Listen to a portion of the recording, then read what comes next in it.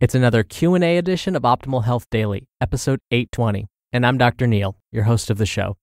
Welcome back to another Friday show where I play your questions and simply answer them.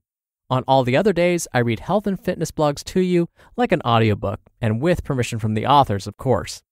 Now, I've been listening to this audiobook called Principles, which was written by Ray Dalio.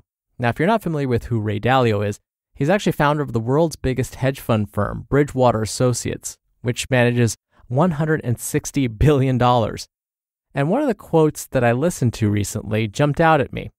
Ray Dalio said, "Listening to uninformed people is worse than having no answers at all." And so I love doing these Friday Q&A episodes because I'm hoping that you have trust in what I say. I hope you consider me informed, and if you're wondering, is Dr. Neil just a nickname or do you actually have your doctoral degree in something? Well, yes, I do have my Doctor of Public Health degree with an emphasis in chronic disease prevention and nutrition. I also have my Master of Public Health degree with an emphasis in health promotion and health education. I'm also a registered dietitian nutritionist, a certified health education specialist, and a certified exercise physiologist through the American College of Sports Medicine. I always say when I'm not doing this podcast, I actually hold 3 faculty positions at various higher level institutions, one of which I've served as department chair. I presented at national conferences and have been quoted in over 70 different media outlets regarding my expertise in fitness, nutrition, lifestyle, exercise science, all the stuff I talk about on this show. So again, I'm hoping you feel like you're getting good information from this show. And I'm going to let you know at the end how you can send in your own question. But for now, let's get right to it and start optimizing your life. Hello, Dr. Neil. It's a pleasure listening to your podcast. I've learned a lot over the past few months. My question was, can you tell me more about pesticides and human health? What foods to watch out for mainly, and how often are people affected by pesticides, and what exactly are the symptoms, and how do you know for sure that it's due to pesticides? Thank you. Thank you for your question, Emily. And thank you for listening and for your kind words. I'm so glad you appreciate the show. Now, a while back, one of my Q&A episodes was all about those foods we should consider buying organic. Oh, and before I get started, I must mention that what I'm sharing is specific to the United States. Each country has their own set of standards regarding pesticide use. In Europe, for example, many of the pesticides that are approved here in the US are banned there. Emily, you asked if there are certain foods to watch out for.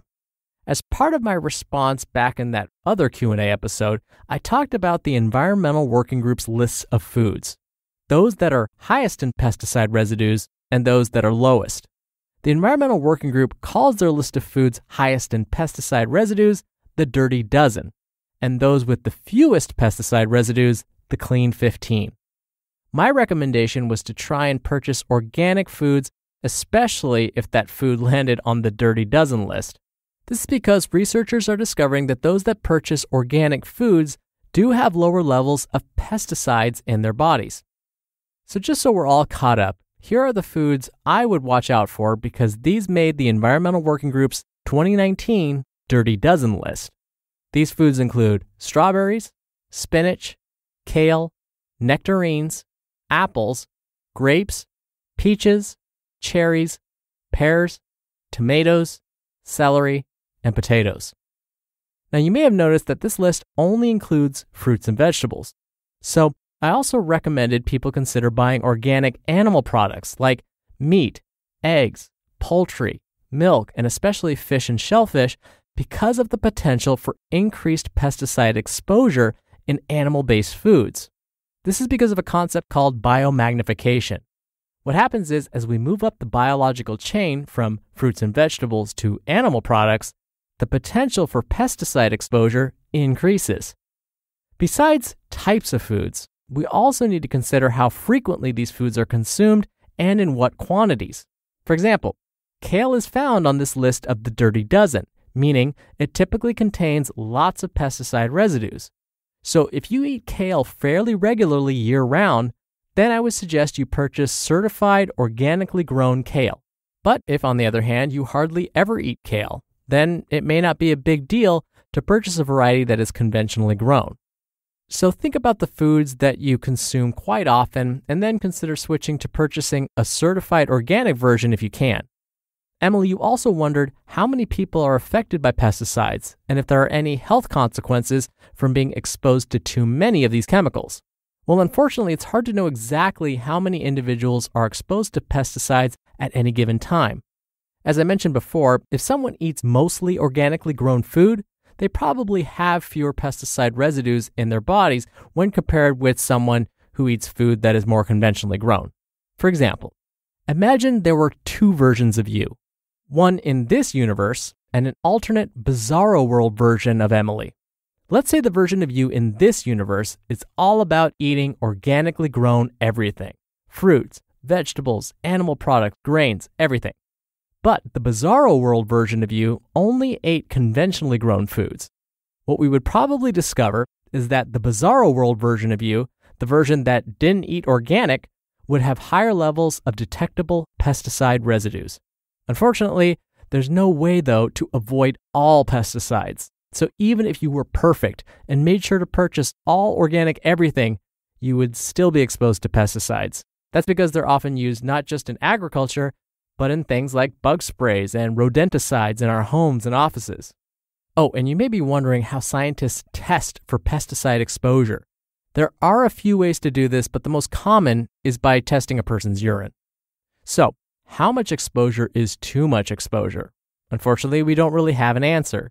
Various U.S. governmental agencies have created guidelines for certain chemicals and have established thresholds.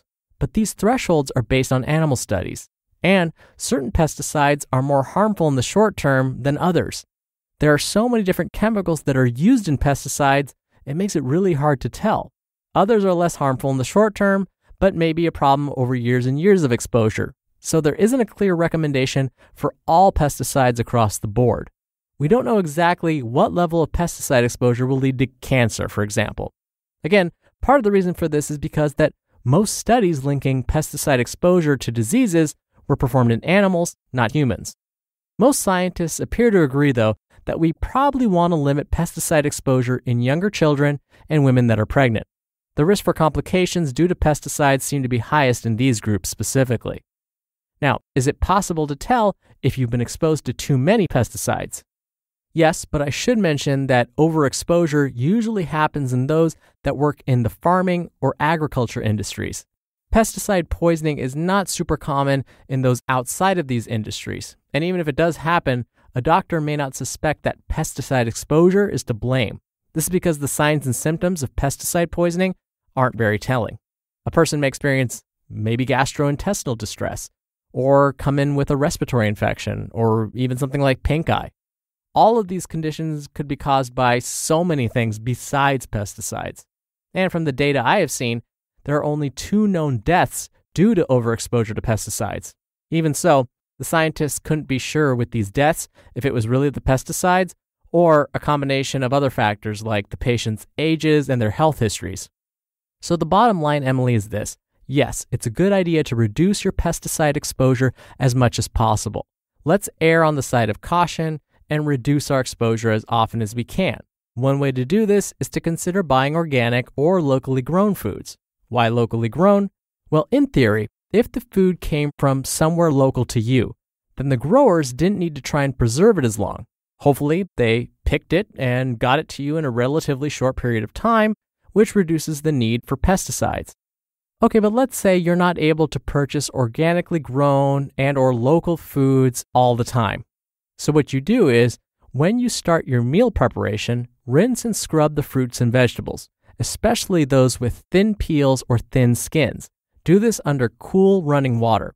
Researchers have found that water and friction are pretty darn effective at removing most pesticides on our produce. But please note, you do not need to do the same when preparing meat, fish, and poultry. That actually can spread bacteria all over your kitchen. Instead, again, for animal products, try and purchase certified organic. These tips will hopefully help reduce your exposure significantly. Thank you again for the question, Emily. You'll be entered into a very small raffle every month to win a book. And if you want to be in the raffle, send me a question. Just come by oldpodcast.com/ask to do that. Or you can do it the old-fashioned way and call in your question. The number is 61 I love OHD. Both methods are in this episode's description, which you can find at oldpodcast.com. All right, that'll do it for this week. Thank you for listening every day. Thank you for listening all the way through. Have a wonderful weekend, and I'll see you back here on Monday where your optimal life awaits.